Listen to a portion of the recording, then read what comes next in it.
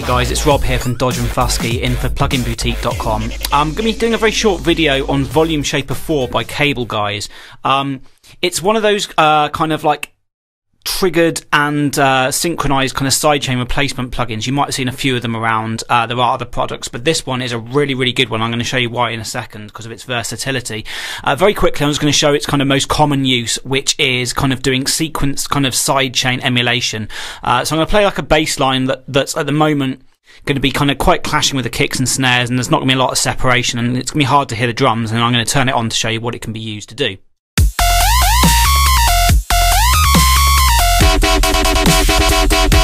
So as you can hear, like the kicks and the snares aren't really standing out. So what I'm going to do is I'm going to turn it on, and I've got it set up that every half bar it's going to be doing this pattern very much here, and you can graphically see when I hit play what it's going to do.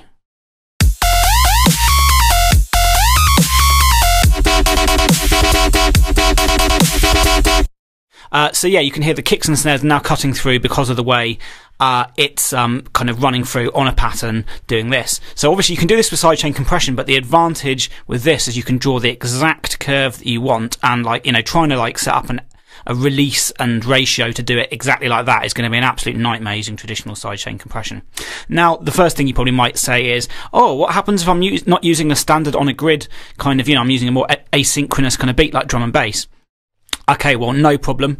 I'm going to quickly play you an example without the compression on it first. So again, you'll hear the drums, kicks and snares getting muddled. And now I'm going to open up the VolumeShaper that I have on this, which is set to MIDI trigger. You can either have that it will re-trigger the beginning of the pattern, or what I particularly like is just a one shot. So every time a MIDI hit comes in, it will duck and then it will just stay as it was before. So I've got MIDI notes here. You can configure it to be whatever you want. There's loads of flexibility, but I've just got it set to accept any incoming note from a MIDI channel pointing at it to do the ducking when the kick comes in.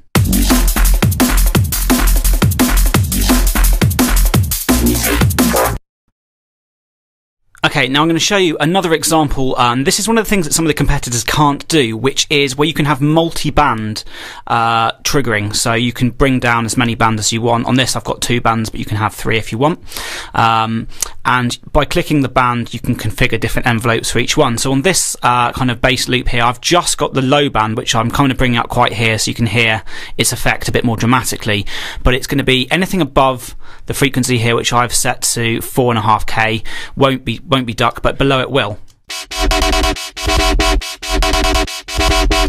So obviously that could be really useful if you're kind of trying to you know, do kind of big room house and you want to like duck anything that's clashing with the kick punch, but you don't want to have a whole pumping sound. Pretty useful.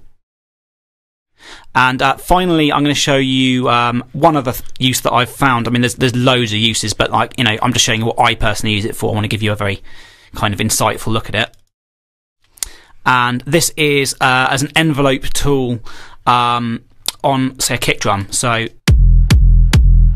got a kick like that. You can shorten it. There's loads and loads of presets in here as well. So you've got kind of rhythmic stuff. You can. This is kind of a trimming stuff for making kind of kick envelopes. There's a ducking for the sidechain stuff, and there's also a whole library of different stuff. Which comes with it as well, and being CableGuys, there's a huge amount of variety in there. You know, pretty much everything that you can conceivably want to do with the plugin is going to be in there realistically. So yeah, hopefully this has given you a good idea of what the plugin can do. Like I say, there are others out there, but I think this is probably the most refined one out there at the moment in terms of flexibility, and I really like how the waveform shows up over the top of this while you're using it. Anyway, this has been Rob from Dodge and Fusky in for pluginboutique.com.